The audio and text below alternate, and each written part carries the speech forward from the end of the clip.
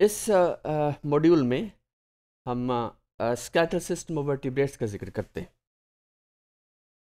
Skeletal system of vertebrates ये it is composed of endoskeleton and other tissue which are surrounded, is enclosed by other tissues. Other tissues means that is the muscles and so on. The endoskeleton, it is composed of two main things, cartilage and the bone. अब cartilage क्या है?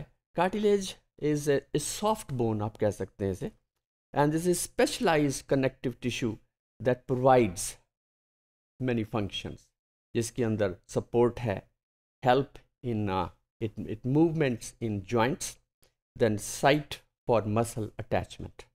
So these are the major, there are many other, but these are the major, the principal, you can say the functions of the cartilage. Histologically, it consists of cells, और ये cells क्या हैं? They are said to be the chondrocytes. फिर इसके बाद fibers है और cellular matrix है। ये तीनों चीज़ों के मिल जाने से फिर cartilage बनती है। There are two types of main cartilages. There are hyaline cartilage and then there is a fibrocartilage.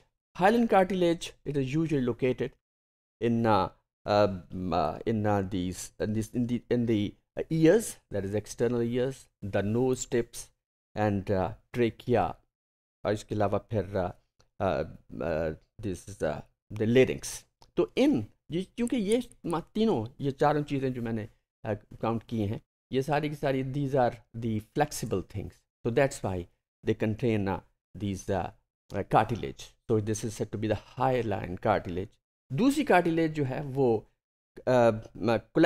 इसके अंदर फाइब्रो कार्टिलेज है, इसके अंदर कोलेजिनस फाइबर्स हैं, कोलेजन के फाइबर्स हैं, और ये आमतौर पे वर्टिब्रल डिस्क के अंदर, जिसे हम इंटरवर्टिब्रल डिस्क कहते हैं, यानी दो वर्टिब्री के दरमियान एक डिस्क है जिसे हम फाइब्रो कार्टिलेज की बनी होती है।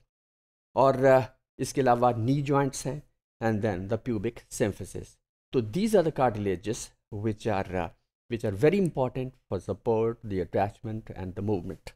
This is the slide of cartilage, जिसके अंदर हम देख रहे हैं कि these are spaces which are called lacunae, और इनके अंदर ये cells हैं which are darkly stained cells, और जिन्हें हम chondrocytes कहते हैं।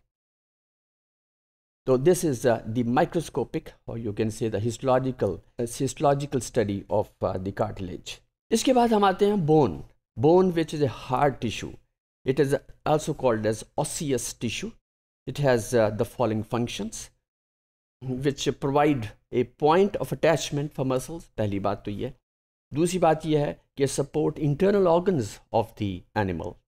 And thirdly, they support reserve calcium and जिसकी वजह से calcium and phosphate, जिसकी वजह से इसके अंदर rigidity आ जाती है इन bones के अंदर, क्योंकि बोन जो हैं ये ऐसी स्ट्रक्चर्स है, ऐसा फ्रेमवर्क है जो पूरी बॉडी का बोझ जो है वो इसके ऊपर आता है, इन बोन्स के ऊपर। और दिस आल्सो मेंट फॉर, इसके अंदर जो बोन मैरो है, द टिश्यू है, which is important for the manufacture of blood cells. So bone cells are also called as osteocytes.